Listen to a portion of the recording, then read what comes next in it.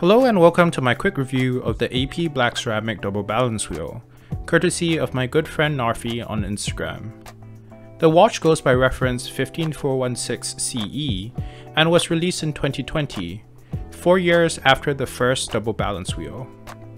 For those unfamiliar with the skeleton, it gets its name from the fact that it has a double balance wheel escapement, which was a world's first at the time. As far as modern watches go, I think the double balance might be the most iconic skeleton there is.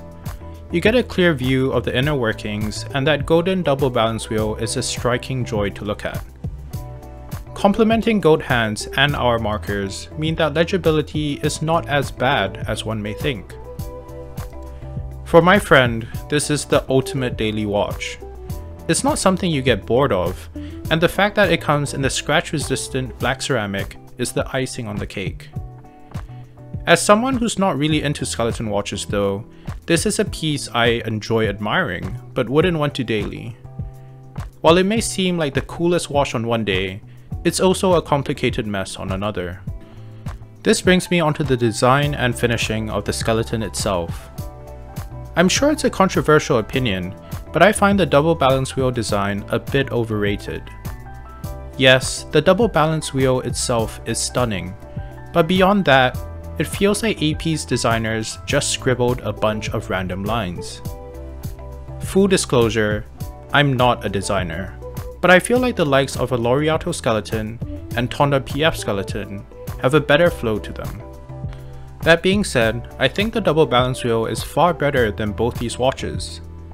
That is largely due to that iconic octagonal case and the best-in-class bracelet. This black ceramic version steps things up to another level with that high contrast shine. While it sounds vain, there's also that factor of desirability that makes the 15416 a joy on the wrist. Wearing a watch that is the ultimate grail of many others does feel special.